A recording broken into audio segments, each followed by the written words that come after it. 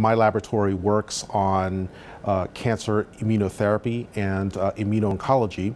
And what we try to do is understand the interaction of the immune system with cancers and with tumor cells, and understand and work out how our T cells and immune cells are able to recognize and attack cancer cells. We, in the laboratory and in the developmental therapeutics and trial component of the center, really focus on translating many of those findings into clinical use. And so we support and develop early phase clinical trials to try to enhance current immunotherapies and develop new targets and new approaches for immunotherapies to control tumors in patients. We support both precision approaches here to understand the implication of different mutations and different characteristics of the cancer genome and how they influence whether an immune system sees a tumor and can be used to eradicate lesions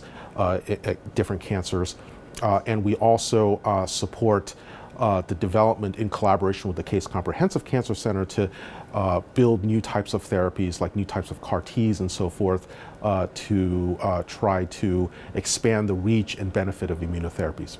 I'm most excited about the research that we're doing here because we have a mandate really to improve the access, accessibility, and the level of innovation here at the Cleveland Clinic in the realm of immunotherapy for cancers. This is a unique program because there are experts and laboratories that have experience in a number of different types of investigation, whether it's cancer or whether it's cardiovascular disease or neurosciences. I think that all of our students here have commented on the wide range of expertise that you can take advantage of as you grow and earn your degree. So it really is a great opportunity and a very unique opportunity to seek to do your PhD work here.